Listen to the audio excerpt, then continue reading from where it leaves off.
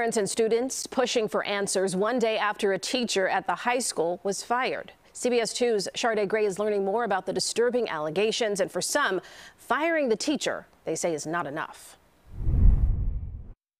Students at Fenton High School say the dynamic has changed inside of their school after a teacher was fired.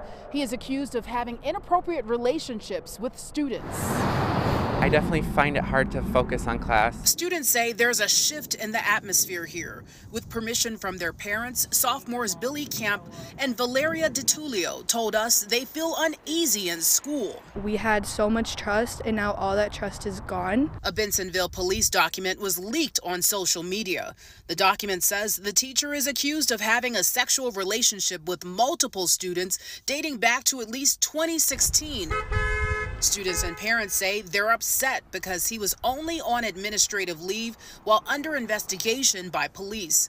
The police department says in a statement, in the 5 months since that report was taken, we have been conducting an investigation into the allegations, and once completed, we'll turn our findings over to the DuPage County State's Attorney's Office. I'm very frustrated, very, very frustrated. This should not go on this long.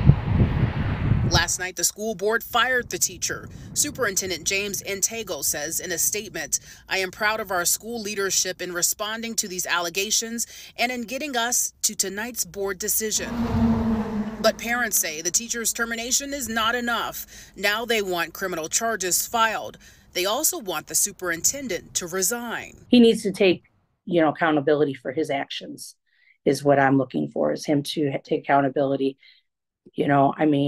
I don't know if we want an apology. I don't even know if that's going to be enough. Reporting in Bensenville, Shardaa Gray, CBS 2 News. Well, you're not naming the former teacher because he has not been charged. Parents say their fight is far from over.